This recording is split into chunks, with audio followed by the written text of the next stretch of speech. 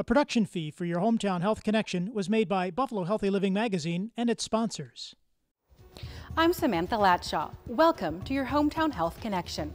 This is part 2 of the Coronavirus Town Hall.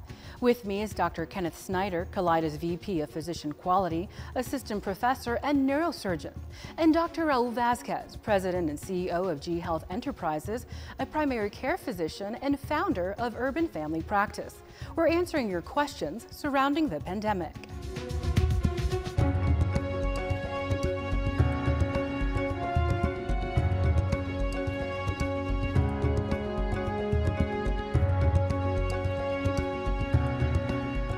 I'm Samantha Latshaw. Welcome to your Hometown Health Connection.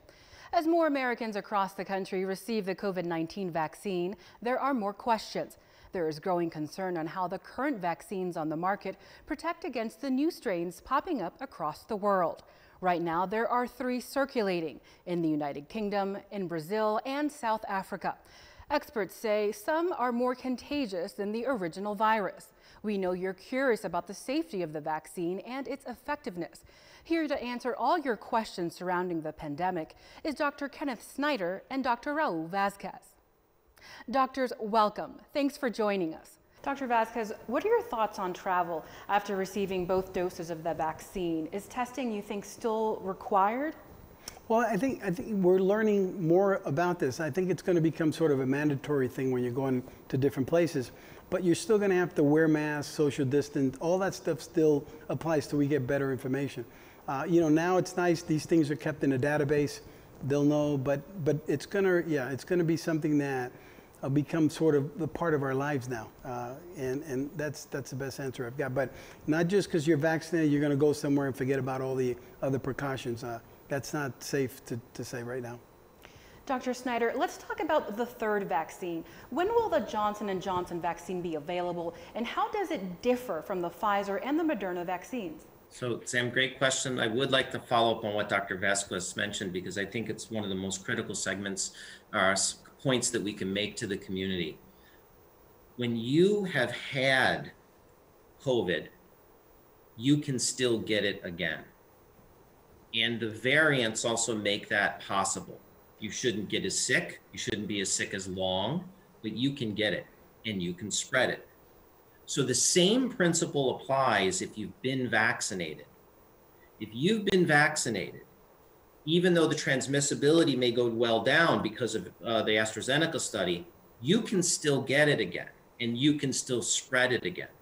So the vaccination has allowed us to protect ourselves, but the protection of spread to others in the community is not zero.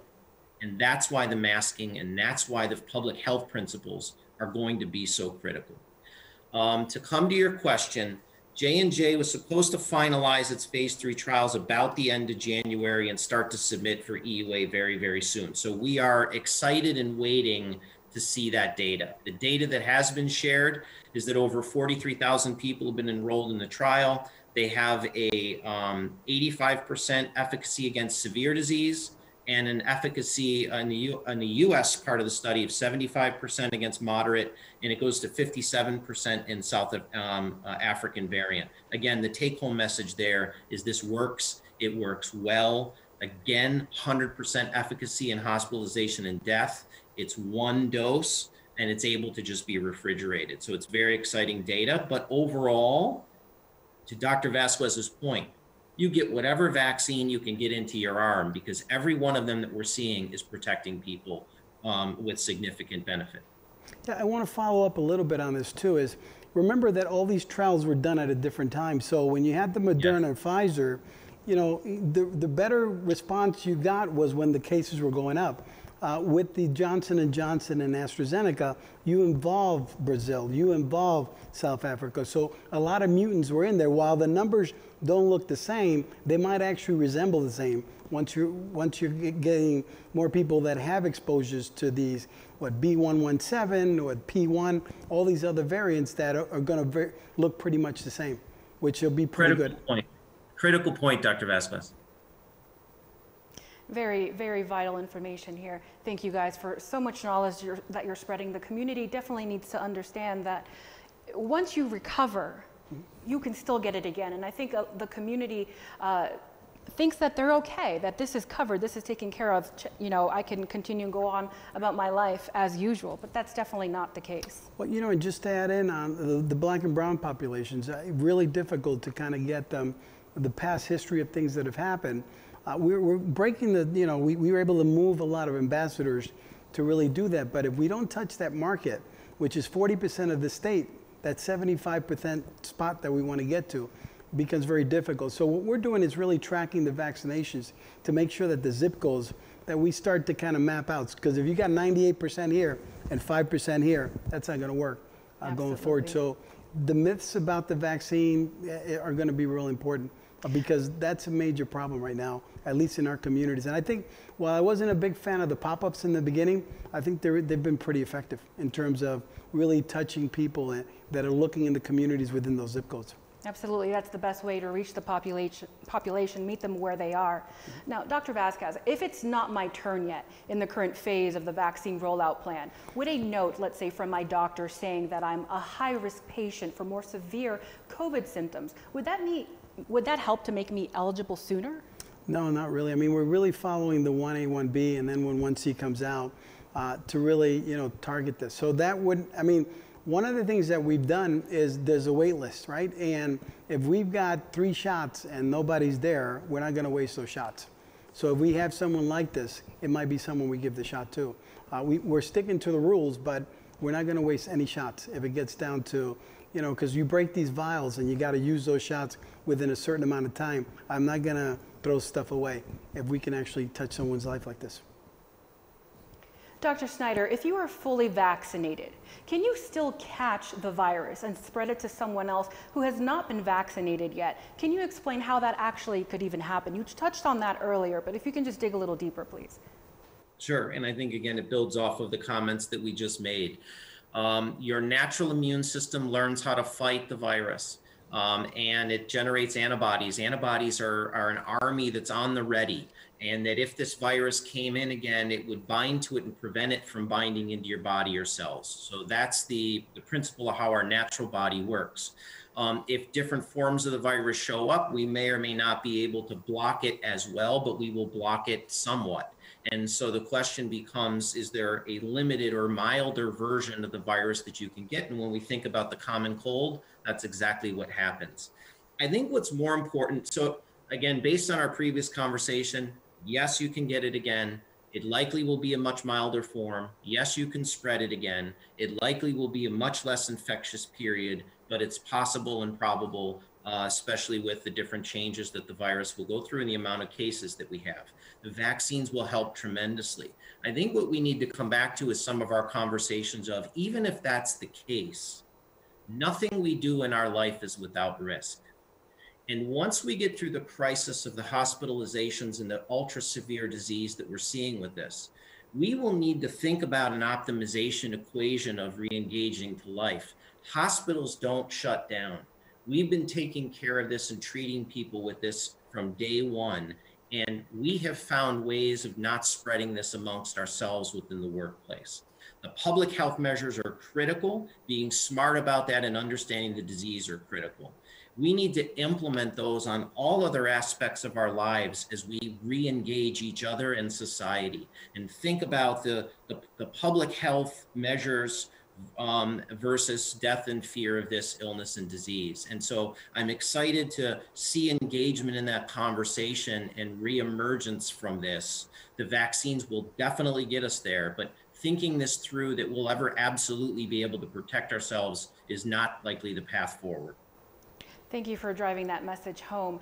Dr. Vazquez, is it possible to test negative for COVID antibodies but still have had symptoms of the virus? Yeah, it is possible, because remember, you're getting 2 types of response. We're testing for the IgG component. So if you did get exposed and you made IgM, you're not often going to see it. The titer may not be the same. 2 is you may have had a T cell response without really having a big beta cell response. So yeah, it is possible to see that in the labs. And we have seen it with some individuals. Samantha, To follow up on that again, Dr. Vazquez brought it up as well. It's critical. If 80% of the people that get this have no symptoms or mild symptoms, people may not have any idea that they've had it and actually have a positive antibody response as well. Correct. This virus is definitely extremely unique. Now, a lot of people are, for a while now, feeling they want to go out and socialize. They want to go out and have fun. Is it safe to socialize indoors or eat at a restaurant with others who are actually fully vaccinated without having to wear a mask or social distance? What makes this entire process so tricky is that it's so counterintuitive. We want to believe that our homes, or the small groups of people that we typically would spend time with in what we'll call our COVID families or our social networks, how could we possibly not be safe within that environment? All it takes is one individual from that group that has not followed all public health measures or for whatever reason is able to catch the virus and might be asymptomatic. And just sitting with that person for more than 15 minutes or more in less than 6 feet without our masks on. So when we eat, when we most often socialize, is how this virus spreads. That's where it is spreading most.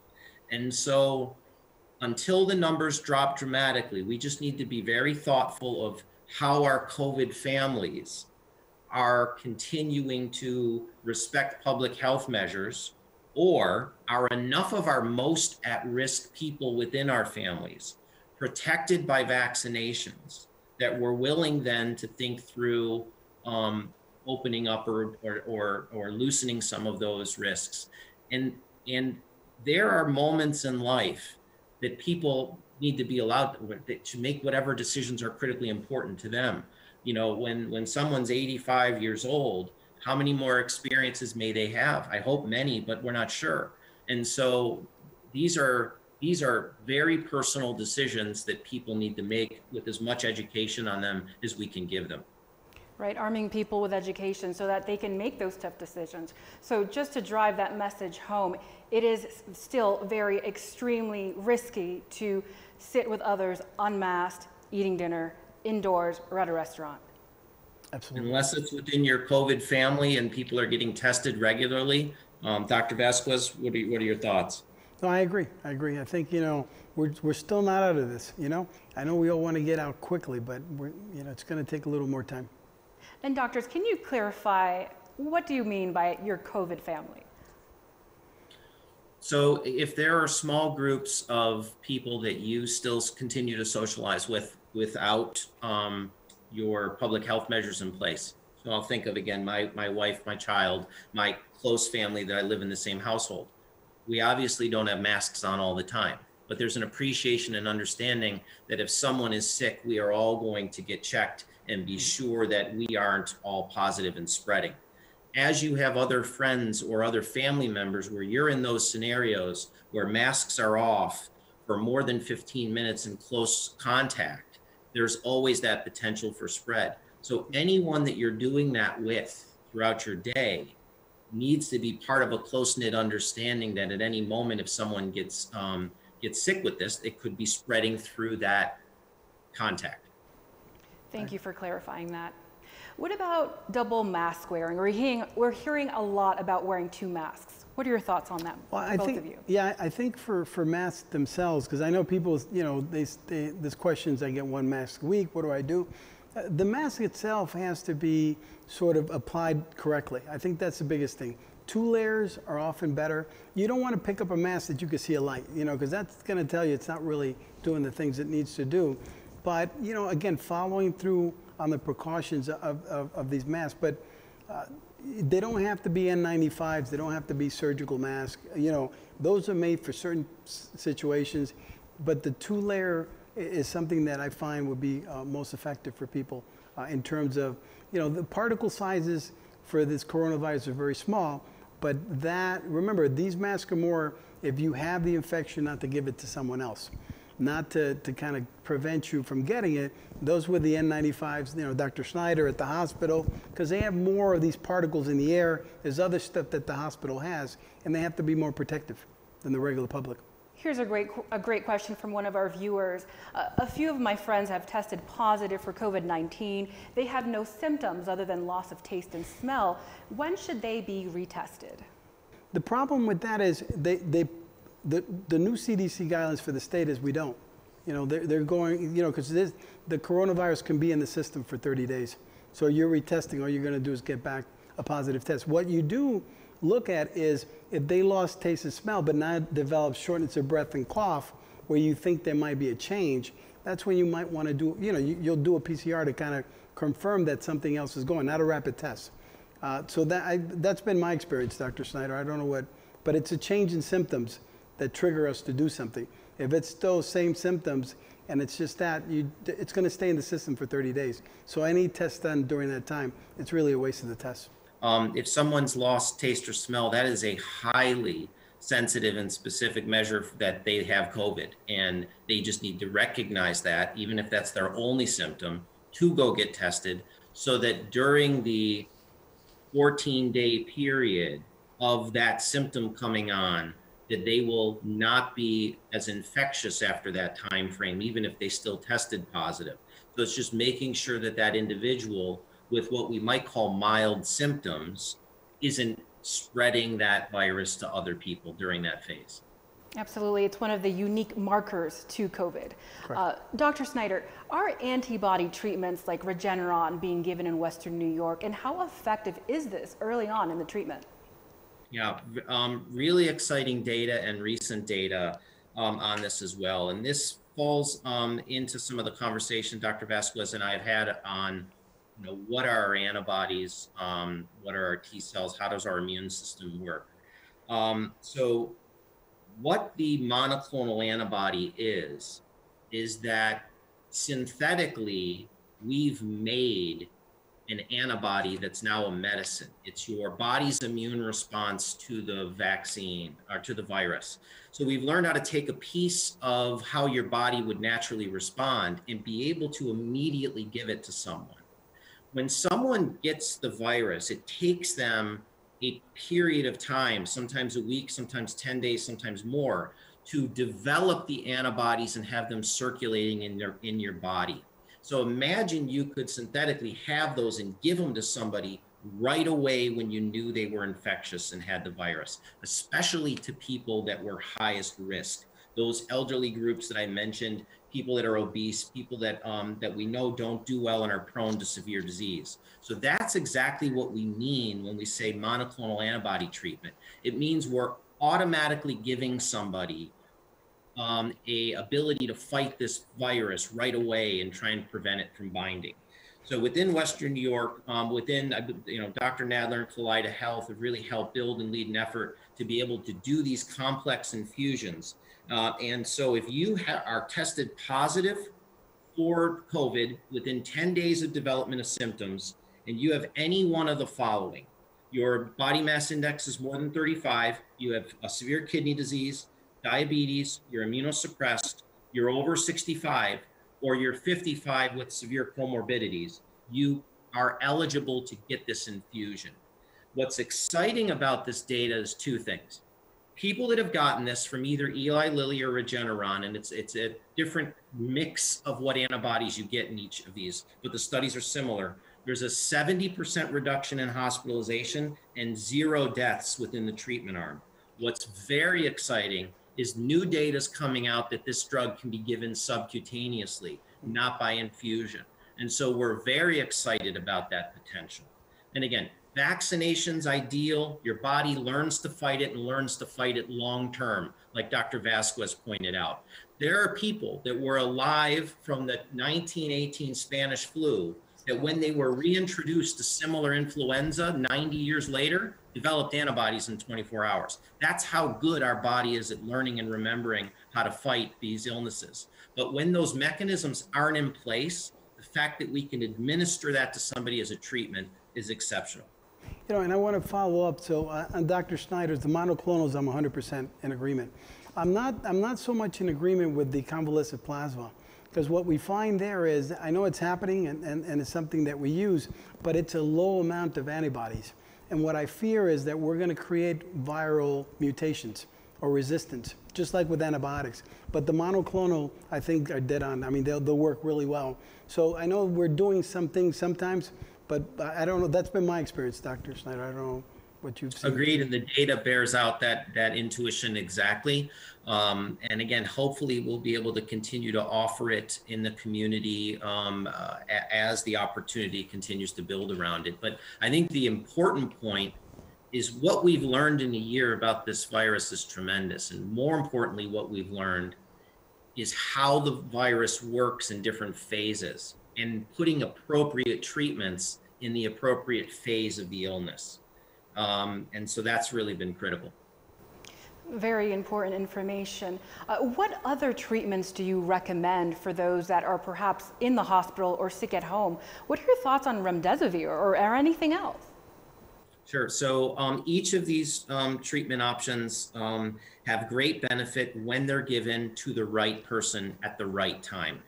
And so prior to ever getting infected, you want to be thinking about boosting up your natural immune system. Sleep, hydrate, vitamin D, vitamin C, zinc. This is when vaccination is critical. Okay. When you know you've been exposed, if you're a high-risk person, this is when the monoclonal antibody cocktails play a significant part. Right now, the remdesivir, the antivirals, are only for people that are hospitalized. And when you get hospitalized, we have teams of physicians that are knowledgeable on the guidelines of treatment of care and what needs to happen during each of the different phases. Steroids have made a dramatic impact in care. Aspirin and blood thinners have made a dramatic impact in care. And so we continue to refine and learn a great deal. If you're home with this illness, what we've noticed is critical is having a pulse ox at home, the ability to know your oxygenation level, because we think of people having low oxygen being tired or fatigued or struggling for air. That's not how this virus works. You could feel fine and be walking the stairs, but your pulse oximeter is into the high 80s, which is too low, and anybody below 93 needs to be potentially hospitalized. So contacting your physician with any symptom, monitoring your home oxygen levels, probably the most important thing of information we could share with the public. And just to piggyback on when we see patients, a little bit different in the sense that we actually do a lot of inflammatory markers, because this condition not only created cytokine storms in the lungs, but it caused a lot of inflammation elsewhere. So people that had a little bit of heart disease, this makes it worse. A lot of organs that often act up. And Dr. Snyder alluded to the post-COVID syndrome that people are going to have after we get out of this. So there's some damage that is there and will not get better. And that's why this vaccine can prevent you from going that route. Here's another great question from one of our viewers. What are, if any, CDC or NIH recommendations for masking in the workplace? I ask because my employer only issues one mask per employee per week. Dr. Vazquez? No, I think one mask is okay. It's got to fit well. It's got to be two-layered, and you want to be able to not see through it. Those are the things that are pretty much what you want to do. If it's dirty, if it's reusable, just wash it. Don't just. I see people wear the same mask for 6 weeks, even though you get once a week, you wear it for like 2 months. Change this thing around. You don't need the N95s. You don't need the surgical. That's more hospital grade. I think, again, this mask is there. If you have it, you're not going to give it to someone else. It's not going to be something where it's going to be 100% protective in any place. And if you're following the social distancing, that should be enough. You're not going to be around anyone for more than 15 minutes when you break that 6 feet cycle, and that's when your concern should be. But I don't know, Dr. Snyder. I think that's what I would recommend. Yeah, agree completely. There's been so much discussion on this lately from a very well-written medical commentary in Cell Press from a few weeks ago, January 15th. It was by Dr. Monica Gandhi from UCSF Infectious Disease and Dr. Linda Marr, who's an environmental engineer at Virginia Tech. And they spoke about all the literature to date on masking. And to Dr. Vazquez's point, the first thing is it works. It works to limit the spread. It's what keeps us safe in the hospitals. The next point that Dr. Vazquez pointed up is if you don't wear it right, it doesn't work. Where there's all of this discrepancy is what works better than others and how much do we need, both to protect ourselves and protect others. And the science behind that is difficult, and it's difficult to interpret. They basically take two mannequins, put them 1 foot away from each other, put the virus in one mannequin's mouth and spray it through masks to the other, and they see how much got through. So how useful that is to day-to-day life is a conversation. What we learn from those types of studies is that, to Dr. Vazquez's point, multiple layers work better than others. Surgical masks work great. The questions just become, how much do we really need to slow the spread of this? And the answer to that, because we live it every day in the hospital, is wear a mask and wear it well. And the non-single layer acrylics, things that you can see through, which are basically like wearing nothing, really don't help you. So it's that level of understanding, and that reference to that paper delves into it nicely for people that have concerns. Would perhaps taking into a personal account, okay, I wore this mask for about an hour, I was in close contact with a few people at 15 minutes or so, or an hour, that would then determine, okay, maybe I should start a new mask? It's a great question, and I don't know that we've got the science down on it perfect. I know that as virus gets trapped, it affects its ability to filtrate. The complexity of this conversation is difficult because the surgical masks and the N95s actually have an electrostatic charge, which helps bind virus as well. I would say cycling through, the CDC tells us how to make masks at home that are highly effective, using vacuum cleaner bags, coffee filter bags. So having to use and need the same one every single day may not make sense, but looking at how I could cycle through them and clean them, to Dr. Vazquez's point, or purchase some higher level effective masks, I think those will be critical as we think about implementing the public health measures to get back into the workspace and work around one another. This will be a critical element of getting it correct. Dr. Kenneth Snyder and Dr. Raul Vazquez, thank you so much for joining us. Dr. V, thanks again. It's great to see you. Thank you, Dr. Bye, Dr. Snyder. Bye, Sam. Bye, Annette. Have a great day, everybody. The 2 COVID-19 vaccines are safe and effective and have been vetted through clinical trials that included thousands of people. Potential side effects of the vaccine are mild, such as a headache, fever, or swelling of the injection site. According to the CDC, in very rare cases, allergic reactions may occur, but vaccination providers have medicine on hand to treat such reactions. Health experts say the consequences will be dire if not enough people get the vaccine, as it's society's best chance of recovering from the pandemic. If your loved one is hesitant to get the COVID-19 vaccine, please share today's show. I'm Samantha Latshaw. Thanks for watching. Stay safe and be well.